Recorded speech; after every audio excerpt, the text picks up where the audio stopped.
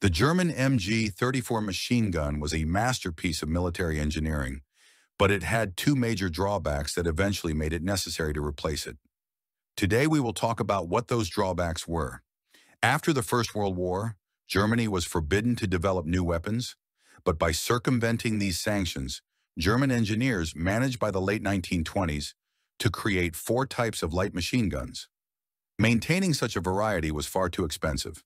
A single unified machine gun was needed. However, all four variants had their own strengths and weaknesses. For a long time, it was impossible to choose just one of them. The officer responsible for developing a unified machine gun, Major von Weber, came up with a solution to this problem.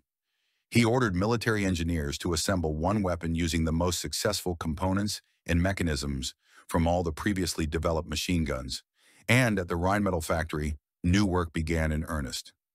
Fitting and adjusting the parts of the new machine gun was a complex and painstaking process, but by 1934 it was ready. It received the designation MG-34, which stands for Maschinengewehr, machine gun, and the number 34 refers to the year of its creation. Often when people try to build something using even the best elements from different systems, the result turns into a Frankenstein. But the Germans managed to create a true masterpiece of military engineering. Advantages of the new machine gun, the MG-34 was, if not the best, then certainly one of the best machine guns of its time.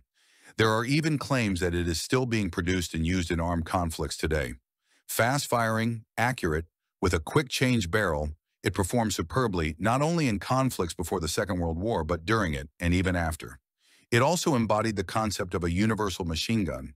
It could be used as both a light and a heavy machine gun, served in the infantry, and was mounted on armored vehicles as a tank machine gun. There were also anti-aircraft versions of this system. Such unification greatly simplified the training of German soldiers and the supply of the troops.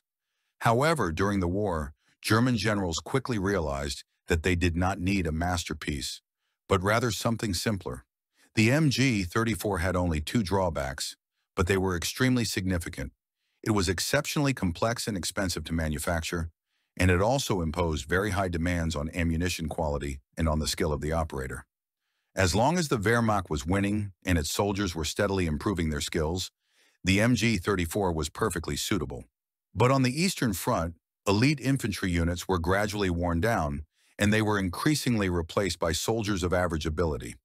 In the hands of such poorly trained fighters, the machine gun began to break down more often, and its full potential was never realized.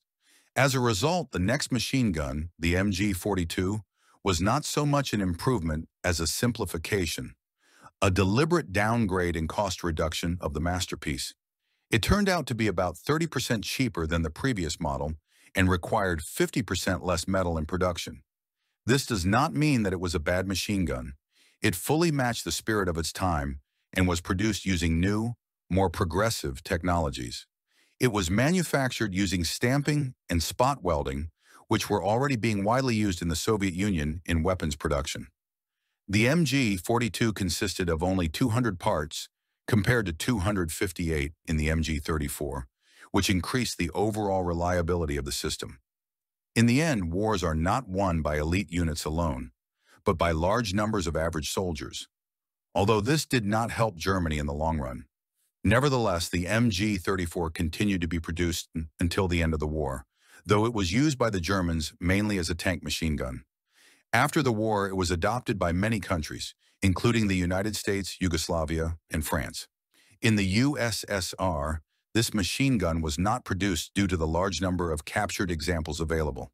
What do you think about the MG-34 machine gun? Share your opinion in the comments. And don't forget to like the video and subscribe to the channel.